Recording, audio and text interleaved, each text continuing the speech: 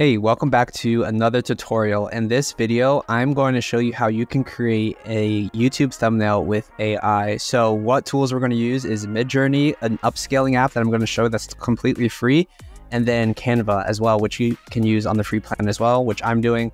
I'm actually going to make the thumbnail for this video with you right now. So let's actually start that process. So the first thing, the way I think about thumbnails is like, what is that background going to be? What's the focal point? What are you trying to illustrate on that thumbnail, right? I have like some ideas, but what I like to do is I like to go to MidJourney and just scroll the feed just to get some inspiration. I'm thinking that it will be like maybe like some type of futuristic like art class or something like that, just because it is going to be AI. But this kind of gives me some ideas on like what we could potentially do. Another thing that I would recommend is go to Google and just search in different art styles that you can kind of play with as well. So like something like this, like stunning neon biopunk theme park roller coaster. So maybe we can do something like biopunk theme. I like that. So I'm going to take that. Yeah, so this is kind of like the process. I'll just scroll to get some inspiration just on that feed and see if anyone else has come up with some ideas that I can kind of emulate. But for now, I don't really see that much, and I don't want to waste too much time just scrolling MidJourney. So I'm just going to go into my Discord and start this process. So I'm just going to do /imagine, and I'm going to say biopunk theme background vibrant, because I do want the thumbnail to be vibrant and eye-catching. So vibrant and eye-catching, like art class. Let me futuristic, see what it comes up with. Futuristic art class, high res. Yeah, and then I'll do aspect ratio of 7:4, which means that it will be more horizontal. If you want to check out the aspect ratios of MidJourney, just Google aspect ratios and you can kind of see the different things. So let's just see what this comes up with, and I'll be right back. Okay, I'm back. I kind of like this one here. Like, I'm not a fan of all of them. However, I do like this one. That's because it is very vibrant, and I could see myself adding some text right here and maybe like another image here. So let's just use that one as an example. And if anything, we can always come back and modify later. So I'm going to click on U1, which means upscale that first image in the grid. And then once we have that, what we're going to do is we're just going to open this up in the browser, and I'm just going to download this. And you can see that it's like grainy. So what we're going to do is upscale that with a free tool. So I'm going to click on save image as, and I'm going to save that. And now what we're going to do is we're going to head to this tool called Upscale.media.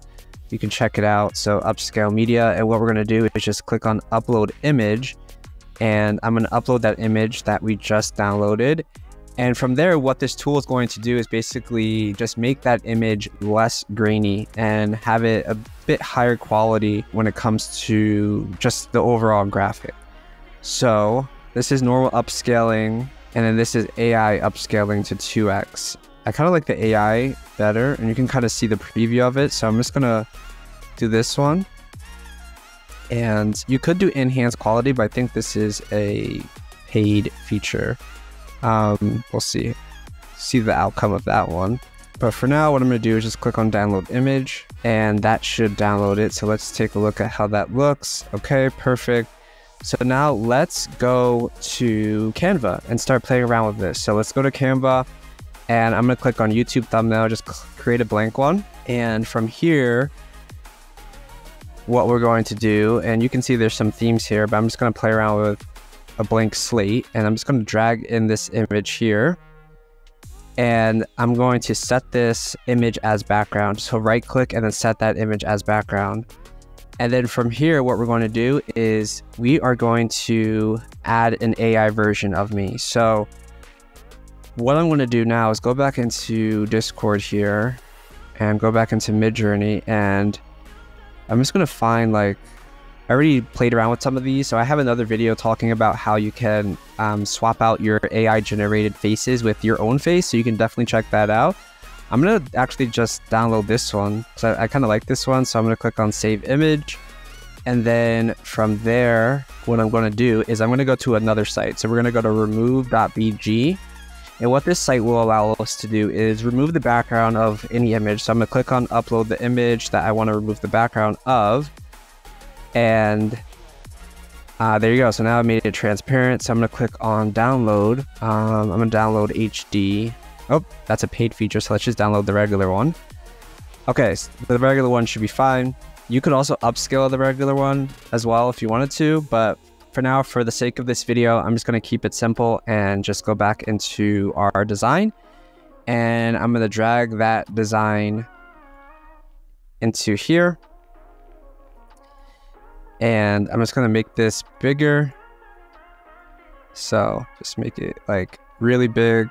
And this one's kind of grainy as well. So I would probably upscale this. But again, for the sake of this video, I'm just going to keep it very simple.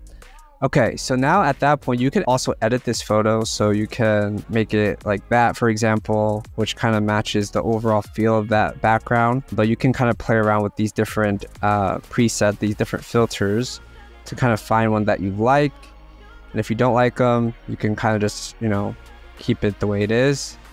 I think that one kind of just blends it in too much. So it's a matter of just finding things that work and what pops off the page, you know? So let's see.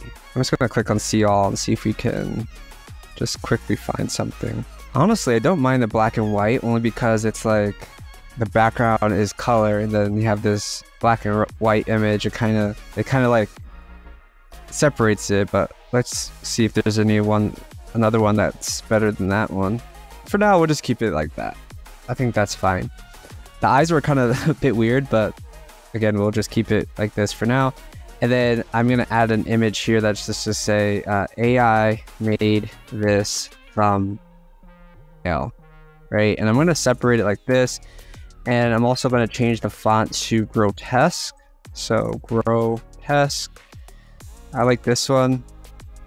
Let me make sure that they're all grotesque.